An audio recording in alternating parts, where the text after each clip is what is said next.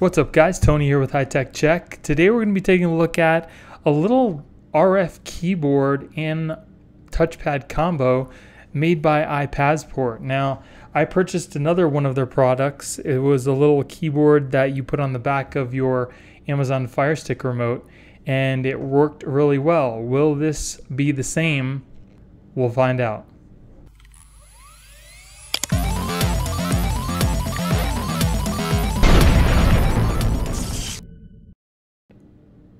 So I was trying to find something that would replace my regular size keyboard with the built-in touchpad for my computer that I was using it for and my Chromebox, because the keyboard that I was using was not backlit, and it's a pain in the butt to try to sit, at night watching a movie and you gotta, search for something and the lights, just don't light up and it's hard to see. So I wanted to try to find a little keyboard that was big enough to where you could like fit in your pocket and it had a nice backlit display, and I happened to come across this. So it's an RF keyboard. It's not Bluetooth, so you do need to use the little USB dongle that comes with it. It's got some pretty good range on it. I can sit on my couch, no problems with the reception or anything.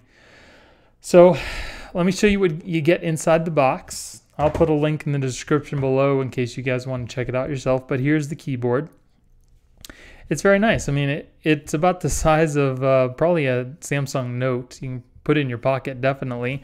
It's got like every keyboard that, every button that you would have on a regular keyboard pretty much. It's got your media buttons up here, really nice. It's got your little touchpad. The touchpad, because it's so small, sometimes you will have to, keep swiping over to get the mouse to go where you want, but it's very touch sensitive and it works very well. It's got your scroll bar up and down here in case you're, viewing a web page. It's got 8 programmable buttons here. So if you want to make, that your power button, it doesn't have to be. These are, there for your convenience, but you can program these to whatever you want. You just take the other remote, press and hold a couple buttons here, press the button you want, and it's programmed. That simple. It works really well. So here's my TV. Here's the remote. I'm going to show you those little program buttons that I did. So I did make the little power button here. I'll show you. The little power button here at the top. I made that my power button for my TV, so I'll press that. And it turns the TV on. I also do have the volume up and down buttons here.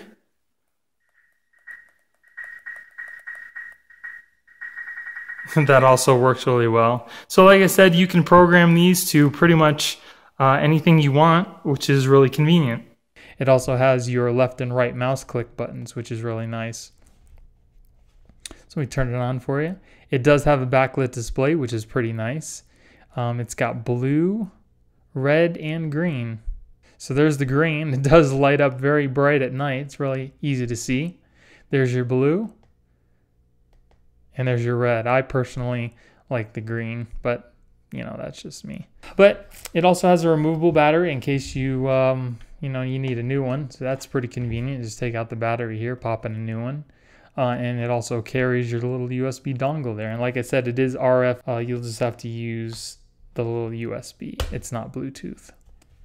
So I've been using it for about a week now, and it works fairly well. I have only one complaint. And that is when you're typing, if you're a very quick typer, it won't register some of the buttons that you press. So you're going to have to slow it down a little bit and really, take your time, press that button.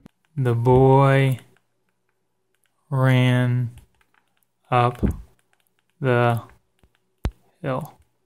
So the boy and the hill. So yeah, you got to just make sure you type a little slower, and then here's that Windows button. Another cool thing with this is that you can connect this to your Android phone, which I happen to have right here. You just get yourself a little adapter called the OTG, and then it has a little mouse, and you can swipe through your screens.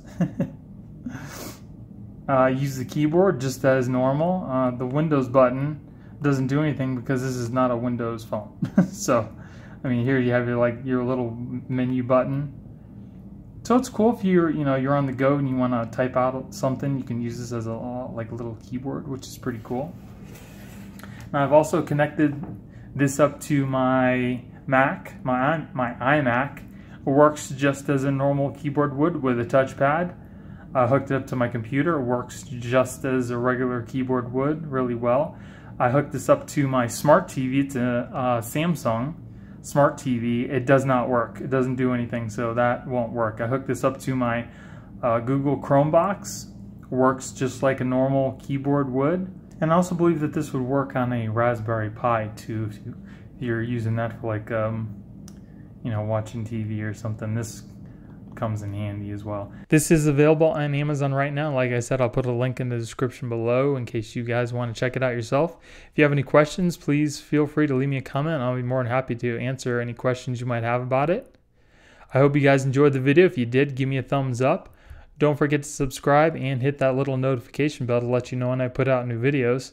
Thank you for watching. I hope you guys have a great day, and I'll see you in the next one. Later.